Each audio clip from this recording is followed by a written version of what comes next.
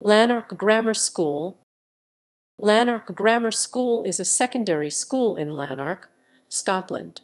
It was founded in 1183 and celebrated its octocentenary in 1983, including a visit by the Princess Anne. The school draws its pupils from the town of Lanark and many villages in the local area, including Douglas, Carstairs and Braehead.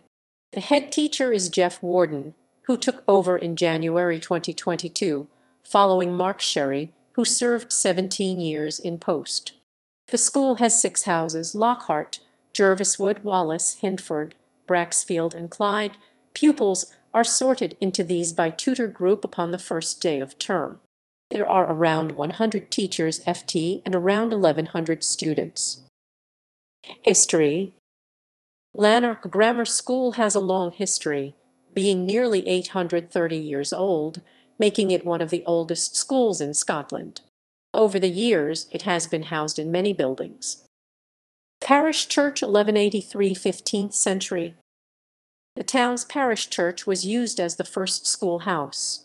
Until 1893, Lanark Grammar was a fee-paying school, and until 1884 it was for boys only.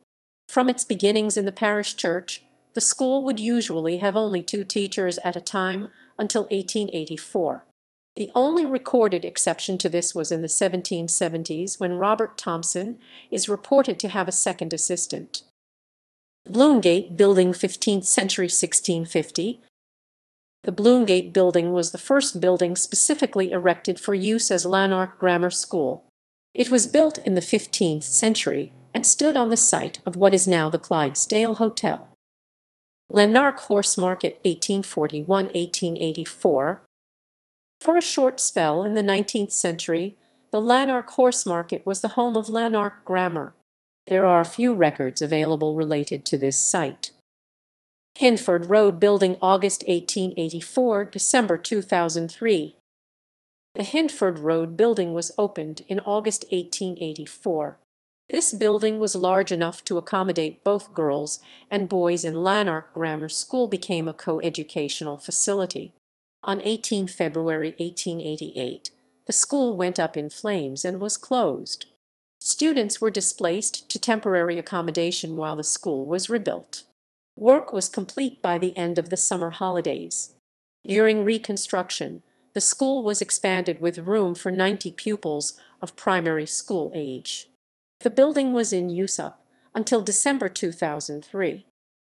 Albany Drive Building, September 1914 – December 2009. The Albany Drive Building was opened on Wednesday, 16 September 1914. It was in use for just over 95 years when it was closed on 22 December 2009. Modular Village, August 2007 – December 2009. During this period, a modular village structure was constructed using porta-cabins around the recently condemned Old Science building that was deemed unsafe after it was discovered that it contained asbestos. Kirklands Road Building, January 2010 present. This school was built by South Lanarkshire Council under their school modernization initiative.